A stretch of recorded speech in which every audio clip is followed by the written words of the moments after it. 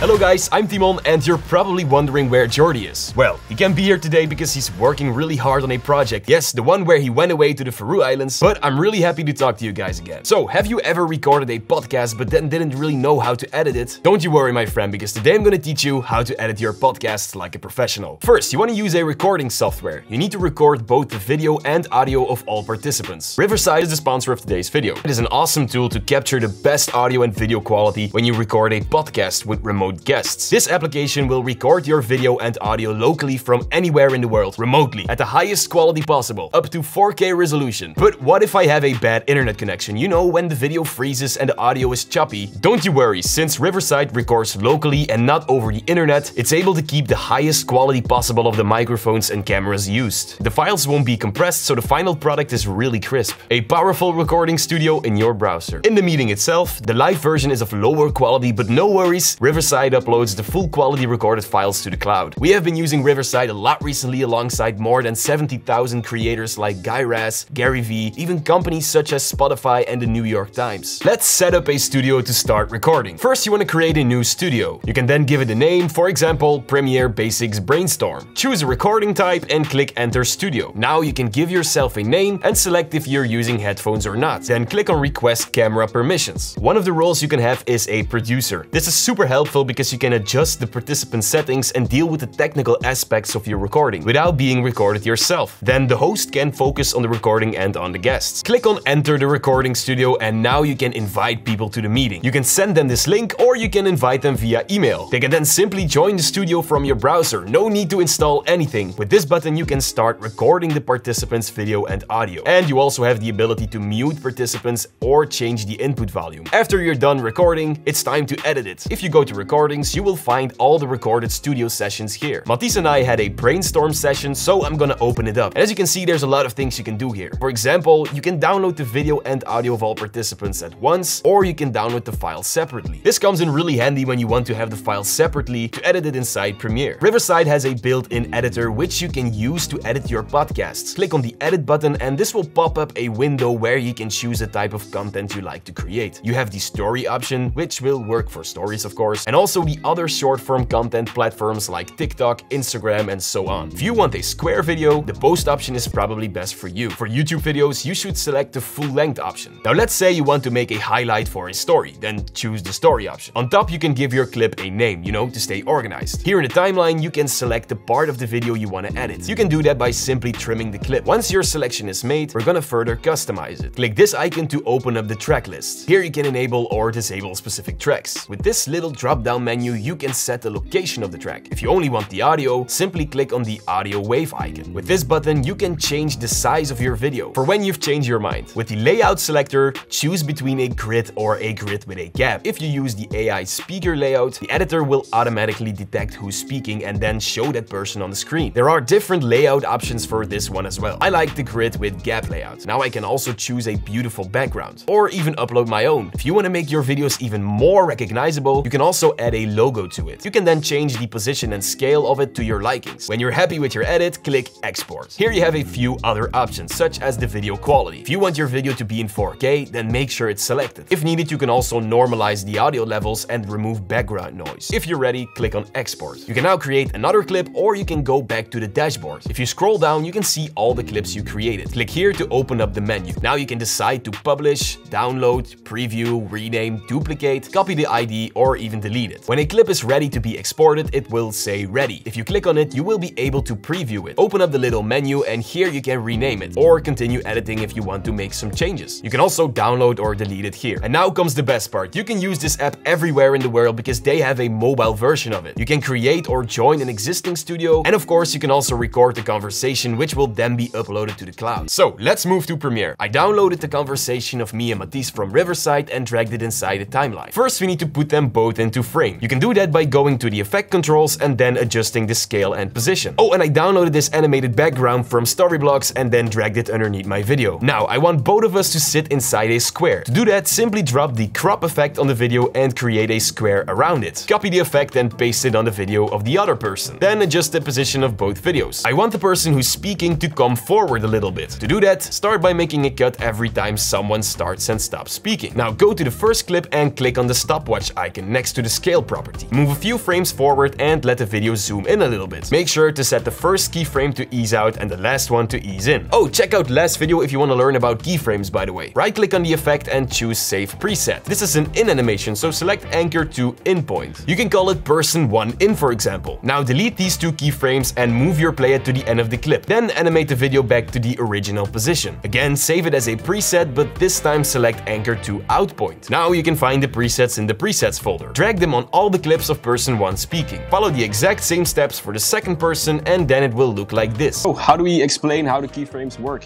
in Premiere?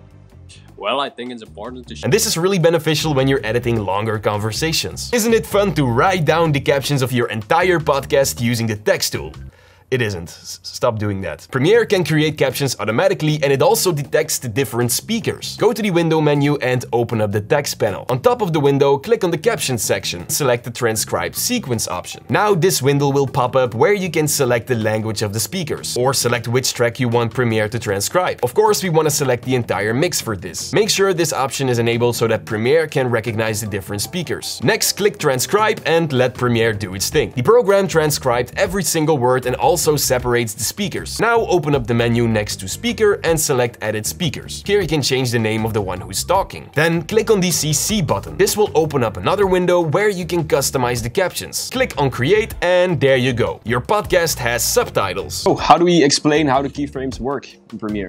Well, I think it's important to show examples with every keyframe. Now we want to add some music to the podcast, but we want it to duck when someone is speaking. Otherwise, you couldn't hear me right now. Open up the Essential Sound panel. Then make sure the voice clips are selected and click on Dialogue. If you want, you can do some modifications to your voice here, but I'll give you another trick at the end of this video, so definitely keep watching. Now, select the soundtrack and click on the Music tab. Expand the ducking effect and make sure it's enabled. You want the ducking to work against the dialogue, so you want to select that. With the sensitivity slider, you can, of course, change the sensitivity of the ducking. Choose the amount of ducking here, and with these two sliders, you can choose the duration and the position of the fades. Click on Generate Keyframes, and that's all you gotta do.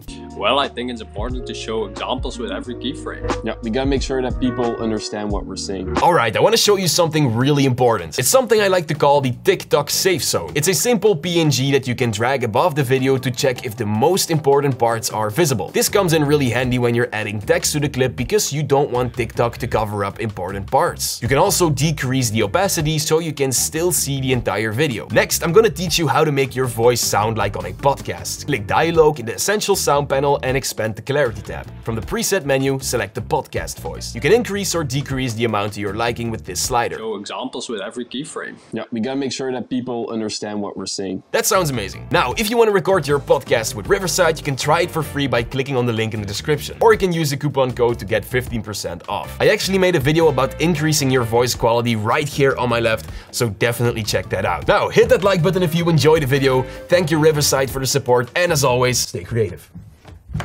Goodbye.